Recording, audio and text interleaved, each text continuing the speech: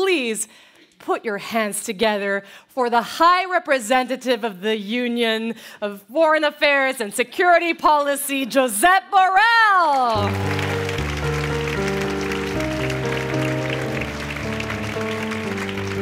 Welcome to the Schuman Show. Thank you so much, Kelly. It's un placer being here. The placer is all mine. Please, have a seat. Yeah, I had nothing better to do, really, and it's always good to see what the so-called European elite does when they're not, what's the word, getting blackout drunk in Plux. Well, I think this is a better night than Plux for sure, right, audience? At least the front row thinks so. I'm sorry, Kelly. I think I've done it again. You see, some people have pointed out that I have a tone issue and that sometimes I make undiplomatic remarks. So my dear colleagues at the EAS have insisted to assign me an individual personal translator. And they insisted that I bring him along. Oh, was it that worried-looking man that I saw backstage? He looks very worried all the time. That can I can yes, tell. yes. You can come in. You can come in. Can we bring our PC interpreter in, please? Yes, here he is. Hi. Hi. I did also already hear some of Mr. Borrell's comments from backstage, and of course, what the High Representative intended to say was that this show truly brings together European citizens for a conversation about the future of our continent and is equal to Plus Lux in terms of diplomatic strength.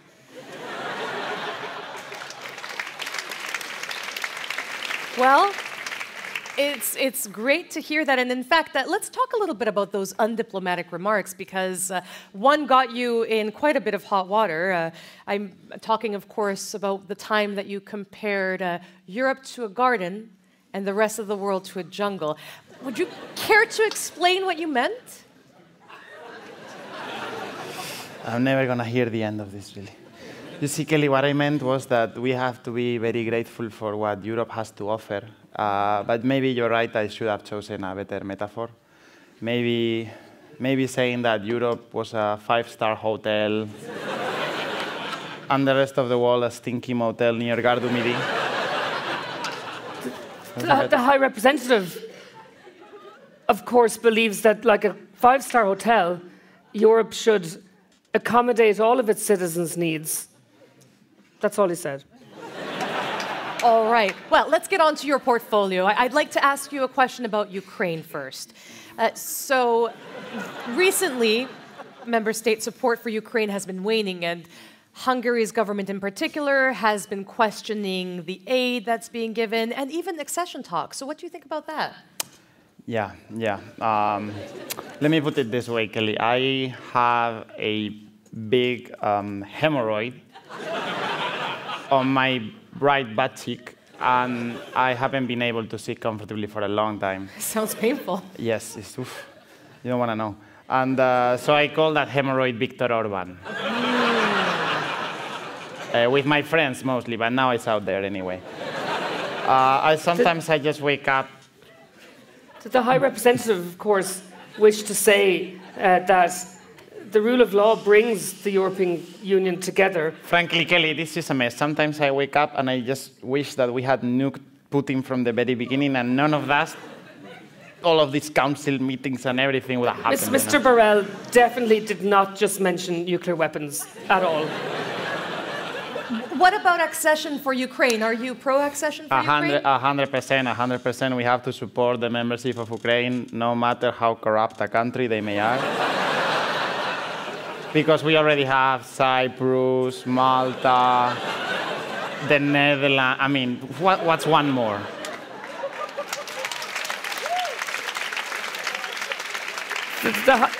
The High Representative, like, of course, the entire European Commission supports the accession of Ukraine and believes that Ukraine will meet the same great European values and standards as other member states have met via the Copenhagen criteria. Yes, sorry, and I don't want to be undiplomatic here. Not only really? Ukraine, but also all the other corrupt candidate countries, such as Albania, Moldova, Macedonia, all of them. You mean North Macedonia? Sorry? He definitely meant that, yes. North Macedonia? Yeah, Macedonia, North Macedonia, you know. It's all the same fruit salad for me, really. Don't be all moussaka here, you know. The High Representative, of course, deeply understands the decades of diplomatic efforts that went into solving the crisis between Greece and North Macedonia. And if you didn't hear the North before Macedonia, it's because you said it really quietly. Well, let's move on to the Middle East. You recently visited the region. What's your take on the war? Well, the Middle East is what we in Catalan commonly know as an embolic de couillons.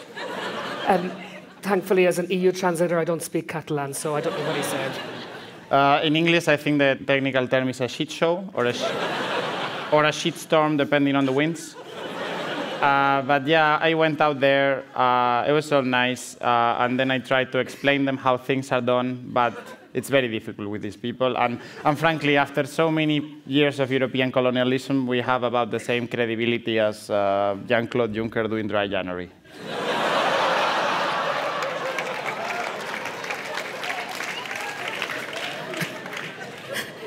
It's like preaching in the desert, if you know what I mean. The High Representative, of course, believes that the Middle East should remain an important target of European foreign policy, and that we will continue to work to share European values with our trusted partners in the region. Well, speaking of trusted partners, many people in Israel were angry that you questioned Israel's actions during your visit there. How would you describe your relations with Israel? Look, Kelly, I love Israel. In fact, did you know that I lost my virginity in a kibbutz? Oh, holy fuck. Did you?